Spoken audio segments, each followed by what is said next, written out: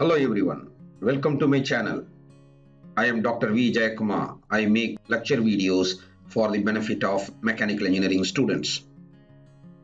Having studied inversions of Grashof chain in our earlier video, we will be discussing about various practical applications of inversions of four-bar chain in this video. Before we proceed, if you have not yet subscribed to the channel, please press the subscribe button and also the notification bell icon so that to get notified every time when I post a brand new video on this channel. Now let's get started. First, let us do a quick recap on the topics that we have discussed already. We know that a four-bar chain is the most fundamental and the simplest kinematic chain. The four links of a four-bar chain are frame, which is nothing but the fixed link. Then crank is the link which makes complete revolution. The link which makes oscillation is known as lever or rocker. Finally, the link opposite to the fixed link or the link which is not connected to the frame is known as coupler. What is meant by the term inversion? The process of obtaining different mechanisms by fixing different links in a kinematic chain is known as inversion of the mechanism. For example, a kinematic chain having four links can produce four different mechanisms by fixing its different links one at a time. The four inversions of four-bar chain are illustrated in this diagram. Let S be the length of the shortest link, L length of the longest link, P and Q are lengths of the other two links. As you could see there, by fixing different links one at a time, we get four different mechanisms. Very interestingly, you can see the first two inversions form crank rocker, also known as crank lever mechanism. The third diagram, two links of the four bar have rotational motion, and hence it forms double crank, also known as drag link mechanism. Finally, two links of the four bar chain oscillate, hence we can call that mechanism as double rocker or double lever mechanism. Though theoretically four inversions are possible by four-bar chain, they will form only three distinct mechanisms, namely crank rocker mechanism, double crank mechanism, and double rocker mechanism, depending upon the link that is fixed. The various conditions to form those mechanisms are shown here. Now let us summarize the various practical applications of inversions of four-bar mechanisms. Beam engine, all rotary oscillating converters are examples of crank rocker mechanism. Coupled wheels of a locomotive and drag link quick return mechanism are examples of double crank mechanism. Watt's straight line generator mechanism, Pantograph and Ackermann steering gear mechanisms are typical applications of double rocker mechanisms. We are going to see all those applications one by one now. First, let us present the application of crank rocker mechanism. The most popular application is a beam engine. In this four-bar mechanism, the blue colored link is a crank, the green colored one is the rocker. So that is the basics for the formation of beam engine. The line sketch of the beam engine is given here. This beam engine is used to convert rotary motion into reciprocating motion. With the use of this animation, we will better understand the working of beam engine. As you could see there, the rotary motion of the input link, which is nothing but the crank, is converted into the oscillatory motion of the lever, which is nothing but the link 3.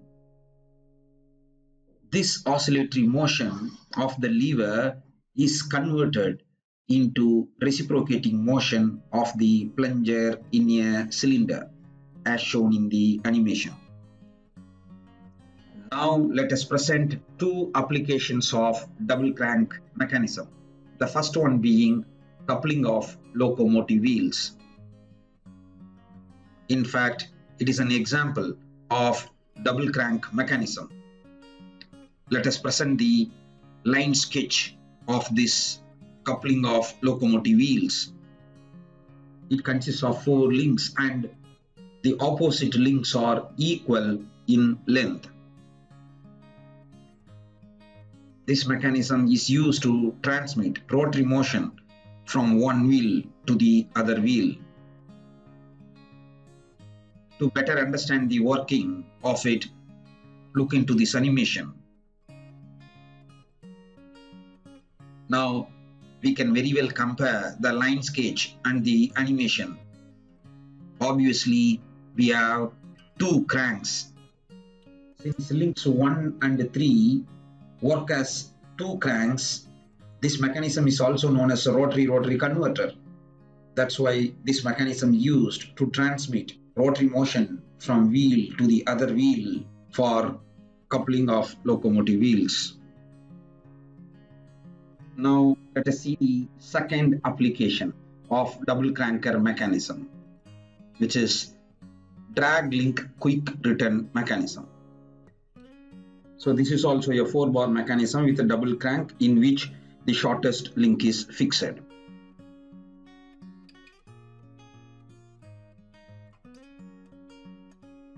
As you could see from this animation, if the green colored input link rotates at a uniform speed, the yellow colored output link rotates at non-uniform speed.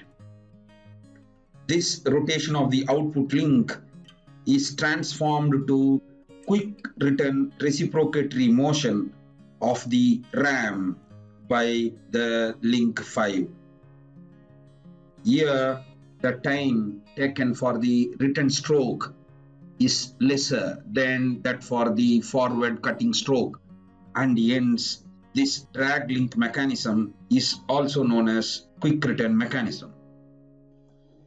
Now we will present 3 applications of double rocker or double lever mechanism. The first one being Watt's straight line generator. The underlying concept for this application is double rocker mechanism, where 2 links oscillate. As you could see in this animation, link 2 and link 4, which are colored in red and green, oscillate. A point in link 4 traces approximately a straight line. In fact, this mechanism was invented by James Watt for his steam engine to guide the piston rod along straight line. The second application is pantograph. The basic form of a pantograph is a 4-bar mechanism in the form of a parallelogram. The link BC is equal to link D and link CD is equal to link B. Thus, BCDE forms a parallelogram. Here, the links 2 and 4 oscillate, and hence it comes under double rocker mechanism application. The pantograph is a device which is used to reproduce a displacement exactly in an enlarged or reduced scale. In fact, pantographs are being used in machine tools, such as in profile grinding, in engraving machine, and in guiding cutting torch to generate contour similar to that of a template. The final application is Ackermann steering gear mechanism. This is also based on the double rocker mechanism concept. The diagram shows the front wheels of an automobile when vehicle moves along straight line and when vehicle steers to the left. You could see there the 4-bar mechanism ABCD, wherein links AB is greater than link CD, whereas links BC and AD are equal in length. When vehicle moves along straight line, links AB and CD are parallel. When the vehicle turns towards left or right, the links AB and CD are not parallel. In this, links BC and AD oscillate during steering towards left or right. Hence, it comes under double rocker mechanism. This Ackermann steering gear mechanism is used in practice because of its simplicity and the presence of turning pairs. The key takeaways of this video are summarized here for your ready reference.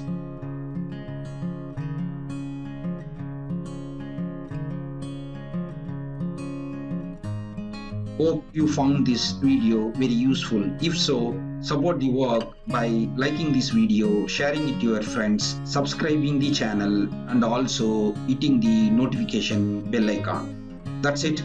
Thanks for watching. Take care. Bye.